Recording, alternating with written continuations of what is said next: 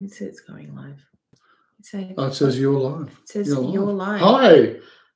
Hi. Hi, we're live according to the computer screen. It's 4 o'clock. Got to remember how to do this. It's been a while. It has been. I did, yeah. It's been 6 months, hasn't it? September 17th. September 17th. So whatever September. Whatever that is till November, now. December, if anyone's good at maths, can you quickly work that out? September 17 maybe until... like 6.5 months. Oh, about that. Yeah. How many days is that? All right. So, welcome. Okay. 4 p.m. Now, hopefully, I don't know if we've got anybody in the chat yet. So, I'm just going to say... Hi. See if the chat's working. Hey, guys. If anyone's in there, can you give us a thumbs up? Yes, please. Give us a thumbs up. It has been a while, so you've probably all forgotten about us. Yeah. That's okay. Wait, wait. Oh, we got a few. Hang on. Yep. Here we go. Hey, g'day. Rianne, Bush Edge. Hey. Prophetic Dreams. Kerry. How are we? They're like flowing through. They're flowing in now. There's probably a bit of a delay. That side of the screen. Oh, true. There is. Yeah. Anyway, hi guys. Thanks for joining us. And welcome. I'm Corey. I'm Amanda. Hopefully, I don't know if you guys remember. Watch it. Remember. I don't know if you guys are just coming across this or you're watching it because you already watch us. I know some of you guys know us, but so Amanda, Corey, Rockpile Off-Grid Homestead. Yep. So it's been a while since we've done a recap or a live Rockpile recap. Yeah. So I may be a little rusty and nervous. Probably more rusty, I'd say. Yeah. I don't really get nervous. That's fine because we're talking to friends. That's right. They're all out there, you know. And we've been. Thank you, Vanessa. Looking well. Yes, I could have shaved, but I must admit I have been slack the last 7 weeks. So that's one of the reasons why we've been kind of. Oh, this is out of action. The Rockpile recap surgery update edition, volume 1. So it's 7 weeks tomorrow. Yes, Monday. Since 7 weeks tomorrow. Since the op. So things are going really well, and we're stoked about it. Yeah. Obviously, just recently, the other week, we posted the pre-surgery video that Corey recorded, kind of giving you guys an overview. Now we're 7 weeks post-op, and we're stoked with how well it's going. Corey has been a very well-behaved patient. Of course. And I've done my best to look after him. Apart from when I took that chainsaw apart on her side of the bed. That didn't go down well. No, he's been behaving and maybe going a little bit stir crazy, not being able to do stuff. You guys know that Corey likes to have his little projects and do all his stuff. That is the hardest part. Having like such a, active and able brain and upper 3/4 of the body's like ready to go.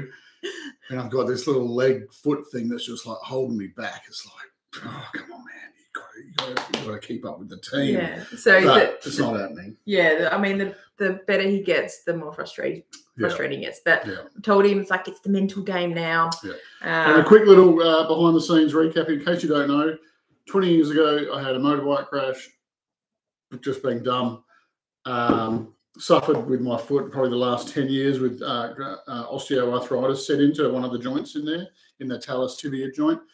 So we made a call to have surgery to try and fix it because that was the best recommendation because it was only going to get worse with time. And the time had come, and that was 7 weeks ago that I went under the knife. And he put a few screws and plates and cut some bone out and just together. Yeah. So and here I am. Yeah, so just last Wednesday, Corey went in for his 6-week appointment, checkup. They did an X-ray. The surgeon was all happy with how it's all still aligned. And he got upgraded from cast to boot. Oh, yeah, to the Mamoon boot. I won't make you put your foot up and show everyone. I have brought the other one in. I actually got 2. I've got an indoor boot and an outdoor boot because I don't want to. I've got 2. One's a lot more comfortable than the other one. So I wear the comfy one inside, all day. But if I go outside, I put the crap one on. And so, and you've also been permitted to go partial weight bearing.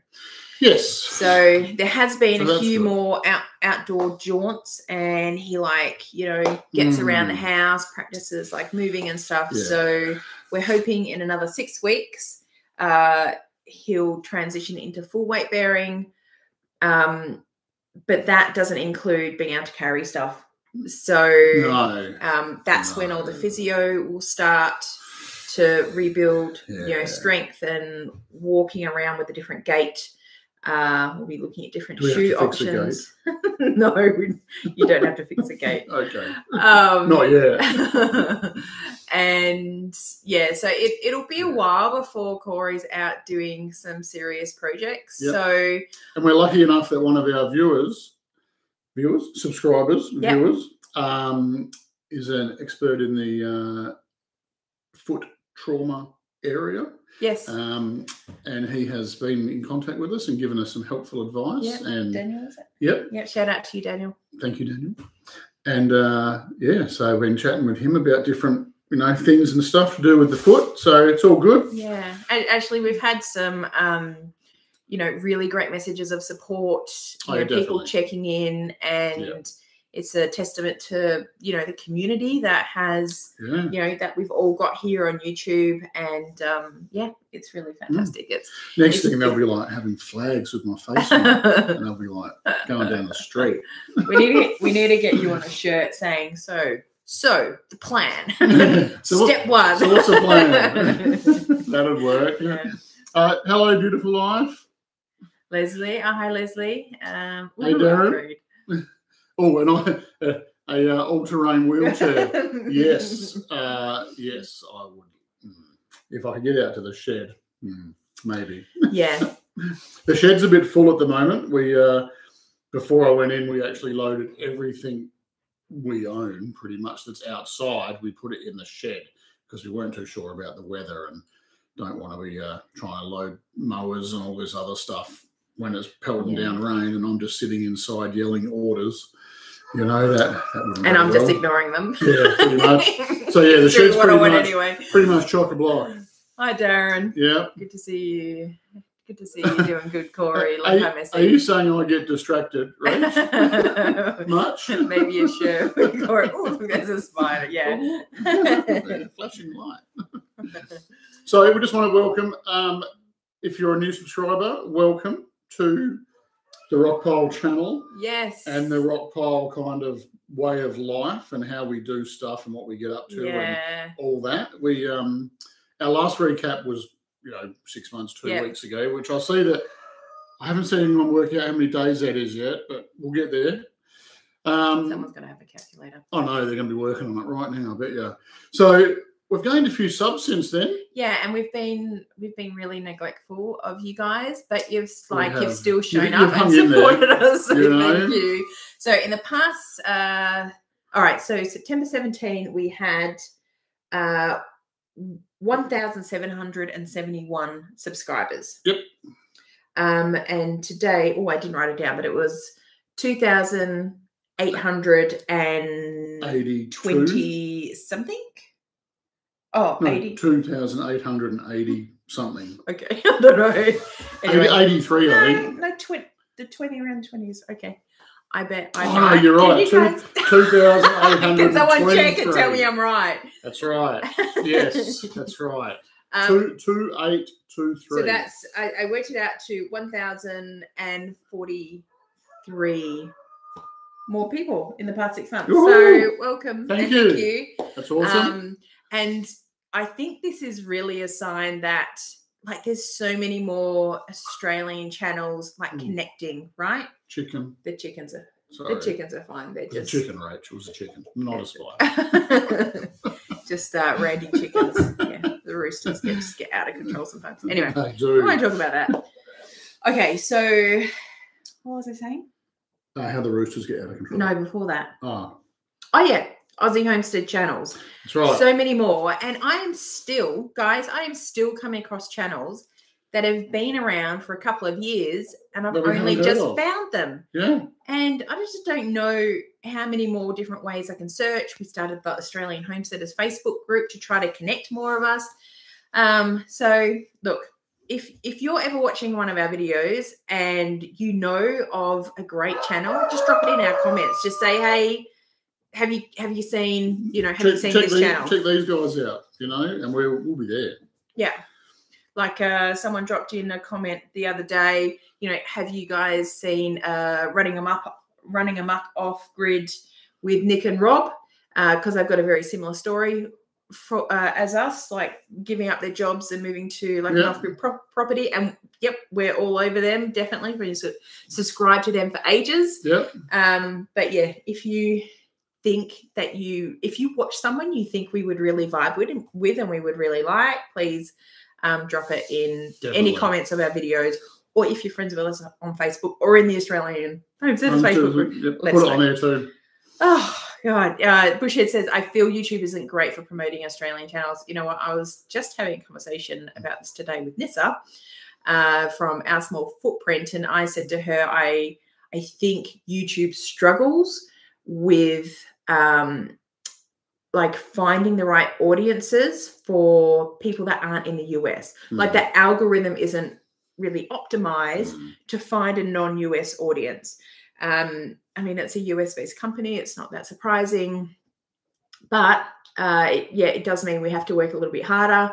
But I think the more Australian channels, especially in our niche, that kind of get out there and start, you know, going a little bit viral and getting lots and lots of subs, I think YouTube's going to go, like this is a specific subset. Let's find more people like that. So always, you know, always willing to give like a shout out and a, you know, subscribe to someone who's really taking off, because, you know, rising tide lifts all ships, as they say. So we just got Kerry here has just put we will have a channel soon. I'm in the process of sorting it out myself. Well, Kerry, if your channel's got a name, put it in the comment and we'll mention it. Yes, definitely. Yes, absolutely. Yeah. No pressure. Beautiful Life said, Leslie said the Facebook page was sorely needed for sure. It's amazing how many Aussies are homesteading and how many YouTube channels are actually out there. Yep, exactly. Yep. Exactly. Mentioning each other. I hope it helps. Yep. Awesome. Right. Okay, so we've covered where you're at. Yes. So your health. Covered my foot, covered some new subs. Thank you. Yeah, so we've thanked them and apologized for not actually taking care of you like how we should. But we're hoping that we might be able to change that. So yes, things in the past 6 or 7 weeks have been a bit like a bit sketchy. Like Corey has, you know, not been very mobile until just the last few weeks, really. I've been struggling on the crutches, to be honest. The first few weeks on the crutches. I've been, you know, and Corey not working. I've picked up some extra time at work, and then when I'm not at work, I'm doing all the homesteading stuff, all the inside and outside stuff. Which, admittedly, you know, we don't have like masses and masses of animals, and like thankfully, because the ones I need to take care of at the moment are enough. Like with my chunks of time, and then taking care of Corey. Yeah, but I don't mind any of it, and I'm so grateful to be able to live this life. But it's just all the little things, you know, like by the time you go and feed a few animals and do a few little chores in the morning, you've probably walked 2 kilometres because everything's like so far, you know, so far away. And it's not, and we're not, our stuff isn't even that far away. Like we've gone to an effort to make it quite nearby. But Kerry, it'll be the chronic homestead. I've got my Facebook page growing from my old cake business, but transitioning to homestead and chronic illness stuff, which will include moving more towards YouTube. And you know, and there's a lot of people. I don't know, Kerry, are you? I can't remember. Are you in our Australian Homesteaders group on Facebook? You must be. There's like, it comes up quite a lot. Homesteading with a chronic illness. What are the sort of modifications you might make on your homestead? And Corey and I have spoken about this before as well, with this eye towards, you know, we're middle age, homesteading as like as we're getting older. I won't mention it. As we're getting older. I'm 45. So I don't care. You're nearly 50. I don't care if people know my age. Yeah, so homesteading as you get older, and yeah, look, we live in an agricultural region. There's heaps of like super old, that's horrible. You know, the old farmers that are still out there. I didn't mean super old. If you're like an old farmer watching this, I'm sorry. Can you just edit that bit out? Problem with going live. You just say stupid stuff sometimes. Yeah, so like everybody knows the old farmer that's still going at it, but reality is it's, you know, it is, you can't do what you can do. And when Corey's building stuff, I always have to remind him, like, make sure you are building it, allowing for like a lesser, like allow for my level of strength or even less. And because at some point you're going to lose strength more, you're going to lose a bit of strength and, you know, capability. I mean, at the moment, you know, during this period of time, you've got lesser capability and, you know, and there's some stuff that I can't reach because Corey has like this much extra reach than me. And it just doesn't even occur to him that like my legs and my arms are shorter. So it's like, well, something is so easy for him to reach. I'm like, I can't even touch that. Can you like, let alone get a grip on it and like turn it or something like that? Yeah. Anyway, so back to you, Kerry. Okay, so obviously Corey is not the only one that goes off on tangents, but yeah. Oh, you go with what Kerry was saying? Yeah, I was just saying, yeah, having something around homesteading with like a chronic illness is, I think, really timely, and I think it's, you know, a question that a lot of Australians that are moving into this lifestyle as middle and elder Australians, I think it's going to be increasingly important. Yeah, definitely. Beautiful Life has just dropped a comment. I have a YouTube channel. I should change the name of it to Old Codgers Homesteading. Yeah, do it. Oh, yeah, definitely. Yeah. The future of the Sunday session chat. Oh, a future. Yeah, maybe a topic for a future Sunday session. Yeah. Definitely. Okay, so Kerry's still suburban, hoping to get some bigger land one day, but it'll come. Yeah. All in time. It'll get there. So you've been busy in the garden. I have. Wait. Hold that thought. Okay. I just wanted to ask you guys. I'm just going to put it out there now. As like we're kind of, Corey's getting more mobile. I'll have a little bit more free time so we can do like a little bit more like editing and stuff. I do have a backlog of videos. We're kind of looking towards getting like a lot more consistent with our videos because we love watching YouTube we want to produce consistent content for you guys. Sometimes though, you feel a little bit like, you know, what do people want to see? Like, do they even like watching us? Because making good content is hard. Yeah, it takes the consistency takes effort, and sometimes you just video whatever's happening. But then it'd be good if we had a sense of, you know, maybe some stuff that you guys would like to see about, you know, our life or Rockpile Off-Grid Homestead, or give us a sense of like what you do like about our channel so we can make sure that we're prioritizing that for our audience. What you'll see coming out, because Corey's not out there doing projects, being active, what you'll see coming out over the next few weeks is some videos of me doing my prep for my food prep and meal preps for when like Corey was on the verge of going to surgery and I knew that I was going to be kind of flat out. I didn't want to be spending like hours going, like driving to the shops and cooking food. So I did a whole bunch of meal prep into the freezer to make that whole process really much, like a lot easier. So I've been kind of filming bits of that. It's not a common thing we have on our channel, so I don't know how well it's going to be received, but that's what you're going to get. So please guys, if you have any thoughts around like what you like on our channel, like already that we get, and maybe what you don't like. Yeah, but don't dwell on that. you know, maybe just private messages. Yeah, I think Corey needs a shave more often or something, you know. And if there's anything that, you know, that you'd like to see us do that maybe we just haven't thought of doing until you mention it, and then we're like, yeah, we can do that. So Kerry said she'd love food prep videos. Okay, well, they're coming, so you're getting them. Yeah. Pressure canning videos of Aussie style hello from videos. the Netherlands. Is that insane tuna? I think so. Is that got to do with fishing, insane tuna? Or is that you're a fishy person? Or is that like something else that insane tuna sort of refers to? Pressure canning videos, Aussie style videos. Well, I still haven't used my pressure canner for the first time, so I will be doing a pressure canning video, but it will be like me using it for the first time. So it'll be interesting. I don't know how instructional it will be. We'll see. Oh, insane tuna. Long story. Okay. Okay. Bushhead Rach says, I enjoy the variety of the stuff you do. And when you go out and show things on the property. Random mischief. Yeah. That's insane tuna. I had an RC plane that looked like an insane tuna. Oh, fair enough. I'm into my RC stuff too, cars and boats. So working on a jet boat at the moment. All right. So.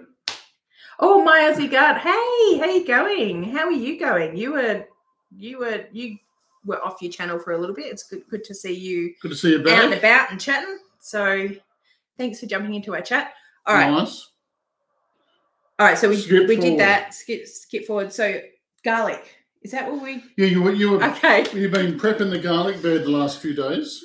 Well, the last few weeks. So we originally intended in all your spare time. We originally intended to plant on Easter, and I started prepping the bed like weeks before Easter. Yes. And it was just in chunks of time, and there was like a videotape all that as well. So pulling out the old stuff, packing in new compost stuff, and then topping off with soil. And then I've got chickens that keep on getting in there, so I had to find a way to keep them off the bed. Oh, some wire. So 6 weeks later, today, finally planted the garlic.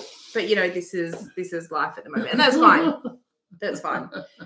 We're embracing kind of the slow healing time this is for us. Yes, I have one job. It's been really nice, having him home all the time. It's one job. That's what we say. It's one got job to get better.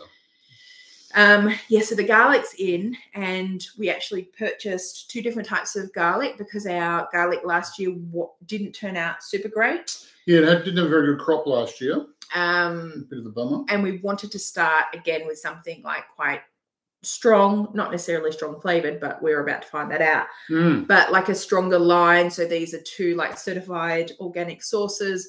One was Purple Stripe, which I think that's Rojo. Oh. So one is Purple Stripe, which I think is a type of Italian purple, maybe. I don't know if you can see how well you can see this. But so the colour of it, if you can find one to hold up, the colour of it is kind of like a blush pinky colour. I don't know how the light is showing it. Not sure. But yeah, so we got these are actually leftovers that we didn't plant because these are the smaller ones. Yeah, and they're still a decent size. So we'll use them in the garden. I'm just throwing shit around everywhere. And the other type was Rojo. I'll try not to spill it. So there we go. And they're a gorgeous colour.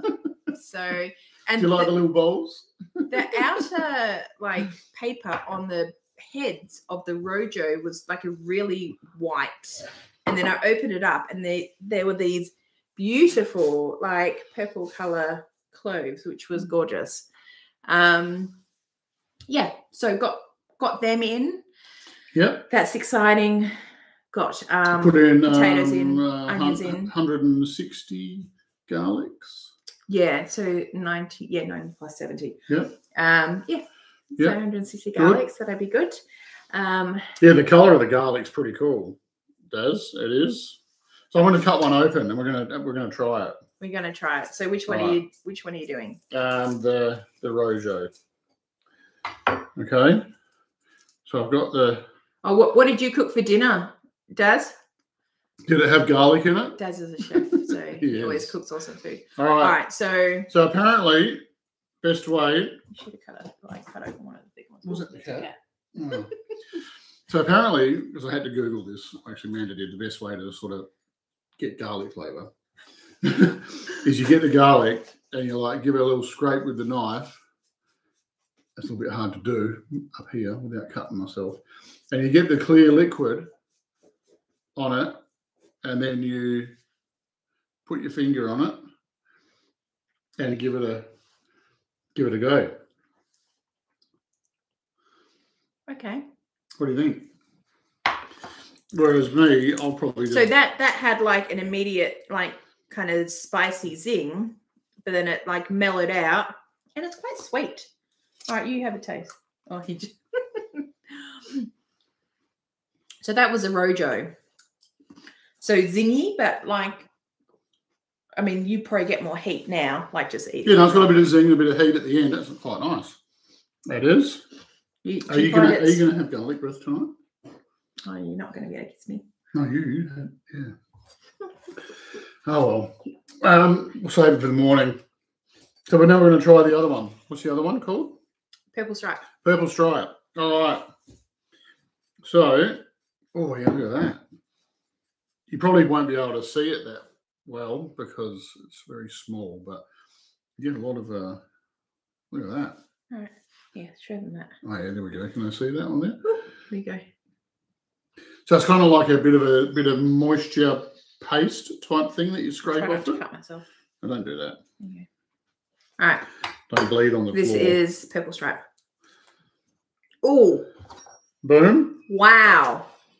Is that stronger? Mm. Is it? Always will be. Let's put hair on your chest. Like, so really strong to start with. Yeah. And then the zing kind of just fades. Okay. And now there's like a mellow taste. It's not as sweet as the Rojo. Right. Notice the difference? Definitely. Wow. Hey, you're like garlic connoisseurs. Yeah. Won't have to worry about vampires. No. Will we? Shame. Okay, so Bushhead's like, I get it. We only got to do planting garlic today. Yeah. You guys, you've been really busy lately as well. Beautiful Life, putting garlic 2 weeks ago. I think I prefer the first one. I think I prefer the first one too. Yeah, the first garlic. So, I mean, knowing that the purple stripe has that extra like intensity and zing and cat. Yeah. It's good to know those things. Right? Yeah, definitely. Yeah, so so the garlic, So Beautiful Life said put in garlic 2 weeks ago and it's already coming up. Oh, good. We were meant to plant 2 weeks ago. But I have noticed that must have been some garlic cloves. Some leftover. Yeah, leftover from last year, and they're sprouting. So we definitely know it's time. Yeah. And last year we didn't plant until like the end of May, which was way too late. And we knew it was way too late, but we just did it anyway. Yeah. Because we wanted to get garlic in the ground. Which, you know, we still ended up with garlic, just not like the, big. We want to sort of successively year after year grow like a really like big, strong, healthy garlic. Yeah, and then you keep the biggest bulbs, cloves, like to plant the following year. And you use like the dregs, I guess, the smaller ones. It's funny, isn't it? Like if you grow something big and decent, you don't eat it, you keep it for the next year to plant back in the ground. Kerry, you said you're trying to grow garlic for the third time and it's like the worst crop for you guys. Is it because you're not in the right climate or? Whereabouts are you located? Oh, hi, Gabby. There's a lot of comments on there. There is. I'm working my way through them. Yeah. So Insane Tuna said, I'd like to see you just do stuff that is not 100% correct so that we viewers can complain and say, no, you were doing it all wrong. Go. Yep. All right. We can do that. We can. I can do that, no problem. Yeah, love growing garlic, but it takes so long. Yeah, but it's such an easy crop. You barely have to do anything with it. Yeah. Once it's growing. Yeah. Occasional to water it. And we had garlic down at our itself. local supermarket. I think it was last year. It was over $50 a kilo. Yeah. For garlic. It's like, are you kidding me? You know, it was so expensive. It was. Actually, Insane Tuna, I've actually got my next video planned. My wife got me a 1979 chainsaw from the tip the other on last week, right? It's covered in cake. It's old, right? But it's all there. So my next video is going to be out in the shed on basically how to found this chainsaw. Can we get it started? Let's like. And he legit has not like pulled it apart or tried to start it or anything. Yep. I grabbed it, put it in the shed. I said that will be Yep. your project for a video. So stuff like that, we'll be able to set up Corey like on a table, and he'll be able to do that before he's able to do like projects and stuff. So. So that'll be cool, just to show people how things to look for and to get like an old engine running. Judging by the dust on it, it probably hasn't been started for 20 years, I'd say. They don't eat that. The cat's come to visit us. The cat, the annoying cat. Oh, yeah, a couple of people are saying, straight in with the bite. Yeah, that's right. No, it was actually pretty good. The first one definitely better. Yeah. It was indeed. And now... Have you guys done elephant garlic? No, I've tried to buy elephant garlic for the past couple of years, and at the same time that I've bought like my other garlic, but it goes really quickly. So if I tried hard enough, I could get some, but it's also a crop that is, it can be perennial. So I'd like to put it in a place where I can just leave it to, because it forms those big bulbs, but it forms like these little ones off the side, and those little ones. There's a name for them, isn't it? They just get left in the ground, and then they re-sprout, because garlic is like a 2-year cycle crop, right?